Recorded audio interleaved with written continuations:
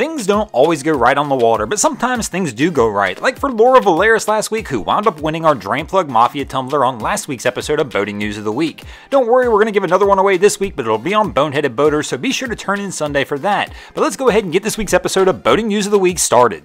Our first incident to make the boating news this week is going to take us down to Ecuador, where this past week the Brazilian naval tall ship White Swan wound up colliding into a pedestrian bridge near Guayaquil. Currently it's under investigation to see what actually caused the incident, but locals say this actually is not that uncommon, that apparently there's a well-known, exceptionally strong current in this area, and this is not the first time a vessel has struck the bridge when trying to navigate it. Once Ecuadorian authorities learned the vessel was in trouble, they actually dispatched several emergency tugs to come try and help the vessel navigate the bridge. Unfortunately for them, it just did not quite work out. The tugs, once they arrived, were unable to get the vessel under control before it struck the bridge. As can be seen here, once the collision happens, the vessel comes under a hard list. Fortunately, the tugs are still on scene and were able to reconnect to this vessel and get it pulled out from underneath the bridge before any major damage was caused to the bridge and before the White Swan can capsize. Here you can see the larger tug is responding to this vessel and is working to get it freed from the bridge itself. Currently, the White Swan is still in port in Ecuador, being assessed by officials for any major damage before it makes its return trip to its home port of Rio de Janeiro back in Brazil. And there were no injuries reported from anybody on board the White Swan, and normally we would say that's a good day, but unfortunately this does not end here.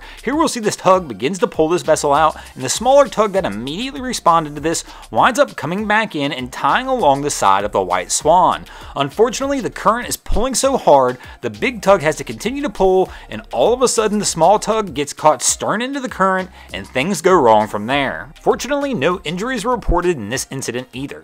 Our next story to make the boating news this week is going to take us up to Alaska, where this past week the Coast Guard received an emergency call alerting them of a GPS location of a sailing vessel in distress approximately 145 miles west of Sitka. The sailing vessel had found itself in some horrendous weather with a storm blowing off the Alaskan coast with winds up to 70 knots and seas at over 25 foot.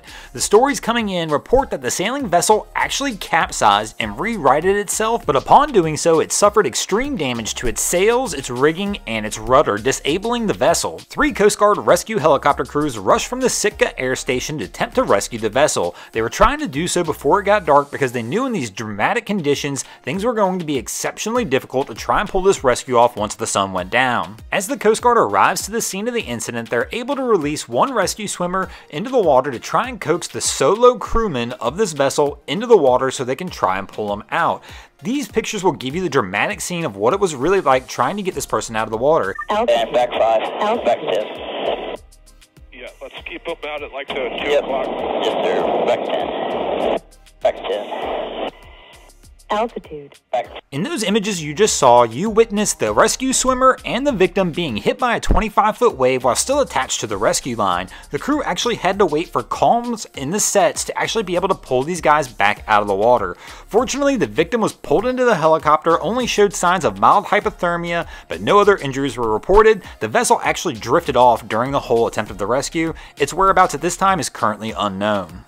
Our next story to make the boating news this week is going to take us up to the Jersey Shore, where parts of a state park on the Jersey Shore were closed this past week to fishermen and vehicles after a 68-foot commercial fishing vessel ran aground this past week. The vessel named Bear had a mechanical failure and wound up washing up onto the beach, as can be seen in these images here. Officials spent the first several days this vessel was on shore trying to get it pulled back out into the ocean, but unfortunately due to extreme weather conditions they were unsuccessful. In an effort to try and minimize the possibility of environmental impact, officials wound up removing the fuel from the vessel. It did take almost a week before the conditions calmed down enough for towboats to actually get out and tow this vessel back offshore. No injuries were reported during the incident. Thanks for watching, guys. I hope you enjoyed this week's episode of Boating News of the Week. If you ever see anything crazy happening out in your waterways, be sure to hit me up on Facebook or Instagram and let me know, and you might see your stories over here, just like Luis De Salzo, Lindsay Ashley, Chris Lorini, Calumet IS, and John German did this week. And if you haven't already, go ahead and drop an anchor on the subscribe button here. If not, we're coming to steal your drain plug.